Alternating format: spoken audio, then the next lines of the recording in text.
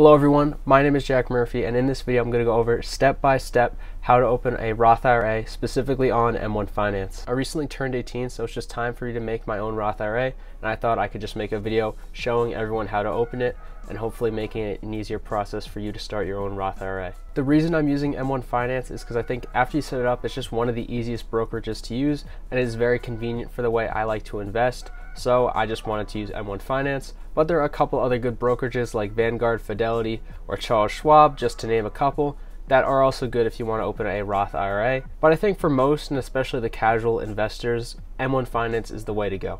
If you don't already know what a Roth IRA is, I'm going to give a quick explanation. A Roth IRA is basically just a retirement account that when you take your profit out, you don't have to pay taxes on that profit. When you're contributing to your Roth IRA, you don't get to write those contributions off on your taxes.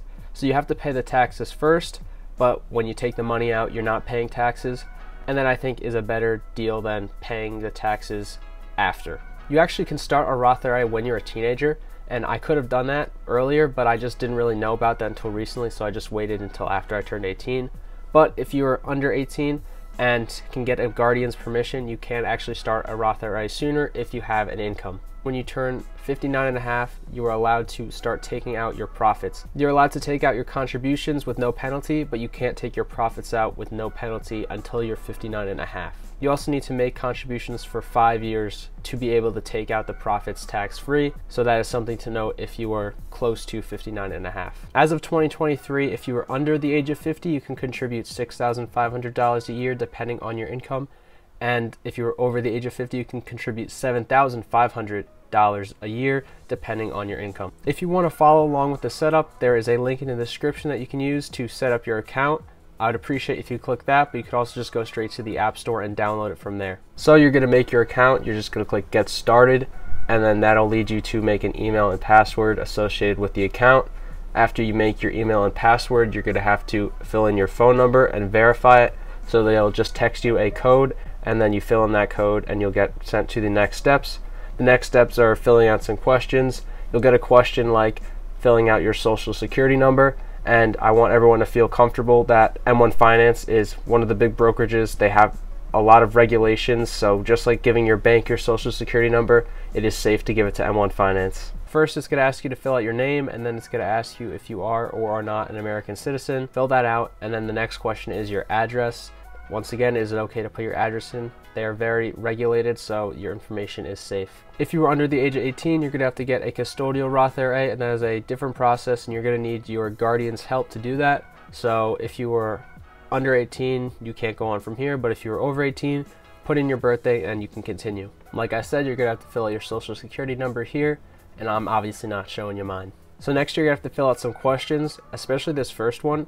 If you click yes to any of these except the bottom, there's other processes you have to go through because you can get insider information, and that is very illegal in the stock market trading world. Then you're going to have to fill out your employment status. I'm a student and I do not have an employer yet, but if you are employed, you're going to have to fill out some information about where you work and who your employer is and whatnot, so be prepared to do that. After that, you're going to have to fill out some income and net worth type questions. If your income is under $6,500 or $7,500, then you can't max out your Roth IRA because you can only put however much your income is into a Roth IRA. That is something to know if you are a student and close to that 6,000 number, whether or not you'll be able to max out your Roth IRA. These next couple of questions, you don't have to be like too stressed about answering specifically, as long as you're just generally close. If you're going for the how long you're going to invest, just answer truthfully to that. But the other ones, if you're in between two answers, it's not that important for these 4 questions. Then you're going to add a trusted contact. For me, I'm just doing one of my parents. For you, it could be the same, or it could just be a close friend or relative. Ask you how you heard about M1 Finance. If you're hearing it through this video, you can select media, but other than that, it's not really that important. Once you answer those questions, it's just going to show you all your answers, make sure everything is correct, and then submit.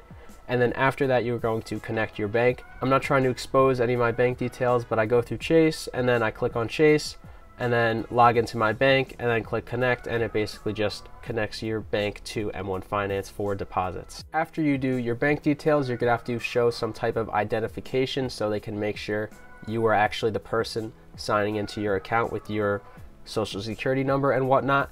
You can use a driver's license, a social security card, or a passport.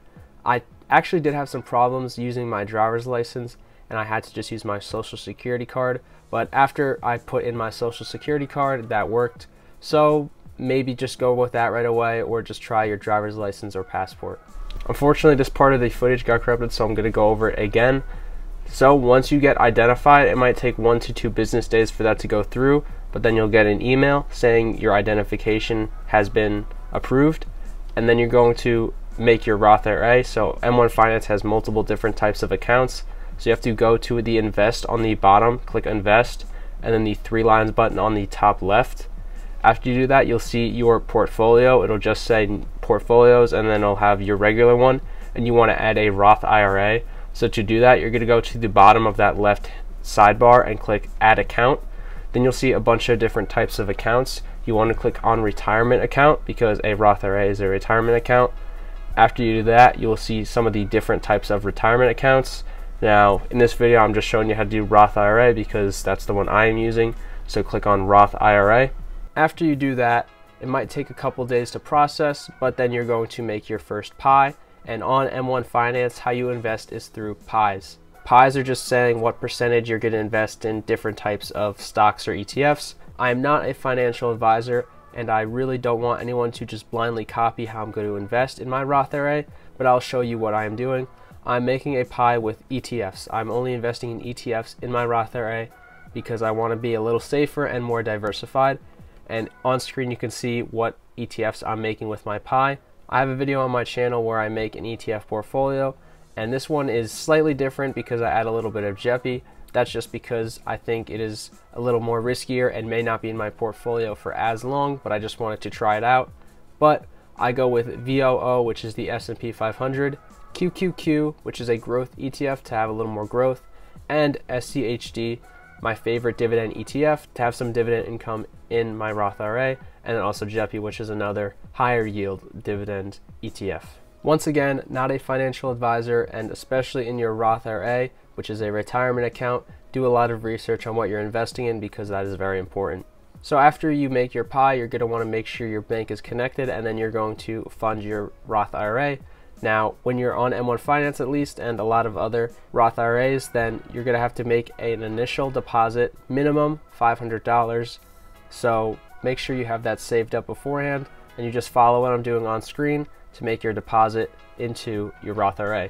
If you're only investing in your Roth IRA, make sure it says minimum is $500, because if it is a regular account, it might say minimum $100, and that would be the wrong one. So you can obviously transfer that money, but it's just easier to get it right the first time. Before I move on to the next part, I want to give a little bonus information. You could invest your entire $6,500 or $7,500 right away and instantly max out your Roth IRA for that year, which if you want to do that, that's completely fine.